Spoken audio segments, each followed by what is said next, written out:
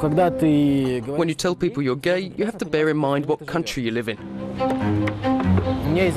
I'm a blogger. Apparently my blog helps some people. I want to use it to explain that being gay is normal and it's nothing bad. It's an individual choice.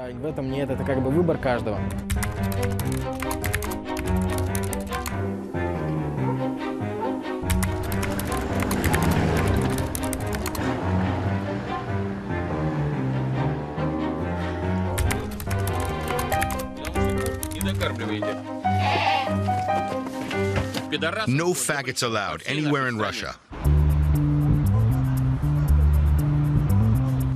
Yo, what's up? I'm Kyrill Egor, and today I'm visiting one of Sterligov's stores. There's a sign in the window that says no faggots allowed. Obviously, they don't want me to go in there, but I want to try their milk. Of course, it was a provocation. German's from the countryside, I'm from the countryside, so this is what the store looks like. The oil is sold in jars, but I want milk. Of course it was scary. I knew perfectly well that there would be girls working there who just cross themselves when I tell them, I'm gay, I just bought milk from you, and I want to know how things work here.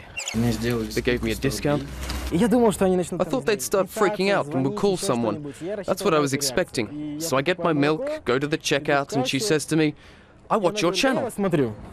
I watch you on YouTube. Really? Yeah. Hold on. I was expecting at least a bit of outrage from her. Wait, so that means anyone can come in and buy something? Yeah, that's his sign. I can't take it down, but I don't agree with it. If I were allowed to, I would take the sign down right away.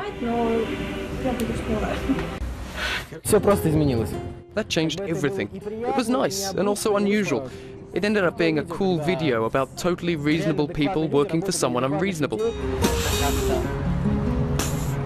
I get that this is a business. Sterligov came up with an image for himself of a simple Russian from the countryside.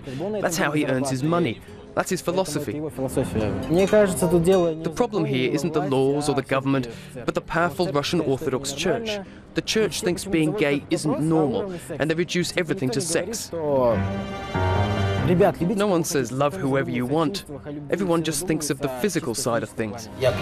Cheers.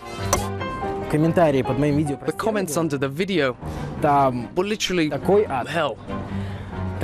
People were writing, we're going to kill you, bum boy, freak, die, who the hell are you?